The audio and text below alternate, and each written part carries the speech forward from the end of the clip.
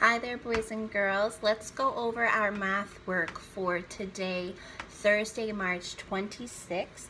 We are on lesson 7.10 and we're starting on page 297. So this is the last math section that we have before our quiz at the end, which I know is very exciting. We are working again with 18 and 19, showing it and writing it. So you're going to go ahead, as always, and count your counters. Make sure it matches this number. Then you're going to trace the number 18. Trace the word 18. That's a tricky word to spell, so take your time with that. Same thing for 19, counting and tracing. Then we're going to turn the page to page 298. Working again with just 18. So go ahead and count. You have 2 10 frames. One is full, one is not.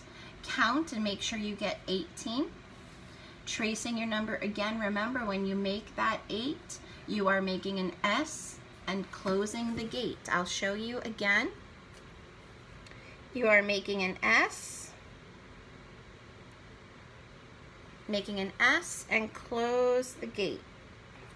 It's hard to see, but make sure that we're doing it that way, okay? Making an S,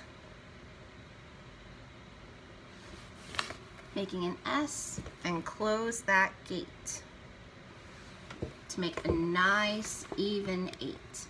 Then you are coming down here to these 2 10 frames. Count how many, write the number on the line.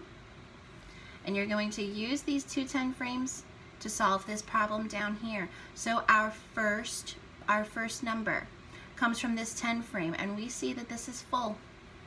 So we know that that equals how many? 10, right? So we're going to put 10 on that first line because that first 10 frame is full. You're going to trace your plus sign.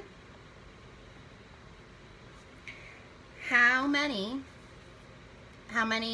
boxes are filled in this 10 frame? So count them carefully.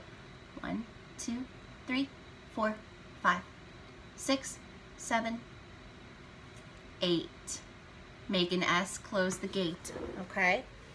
Make an S, close the gate. And then we know that 10 plus 8 equals how many? You're going to count again how many green squares you have. 10 plus 8 equals 18.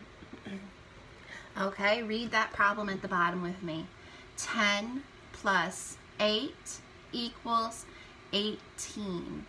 We did the page for 18 together. You're going to do the page for 19 on your own. So again, counting, tracing, counting, writing, and then use these 2 10 frames to make your problem down here at the bottom. All right, then we turn to page 300, boys and girls. We are on page 300. 300, I want you to again choose any number along the side here. You can choose 17, 18, or 19. I'm going to choose 17 today. We have some pretty purple flowers. Let's see how many we have. 1, 2, 3, 4, 5, 6, 7, 8, 9, 10. But I need this many. We need 17, my friends.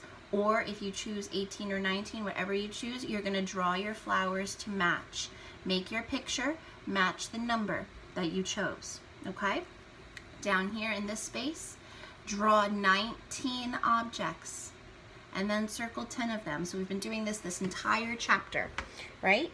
If I draw 19 objects, 3, 4, 5, 6, 7, 8, 9, 10, 11, 12, 13, 14, 15, 16, 17, 18, 19.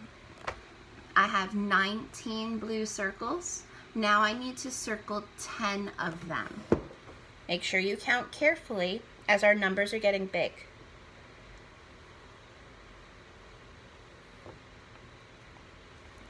I've circled 10 of my objects, so I know that my first number is what I just circled. It's 10.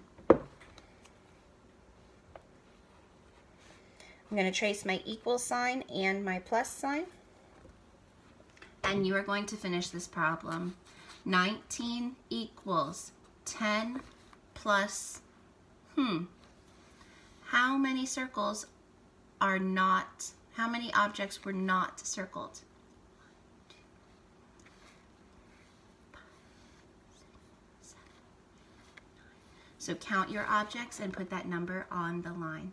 Okay, great job, boys and girls. When I see you tomorrow for math, we will go into our little quiz and I will walk you through it step by step. All right, great job, boys and girls. See you soon.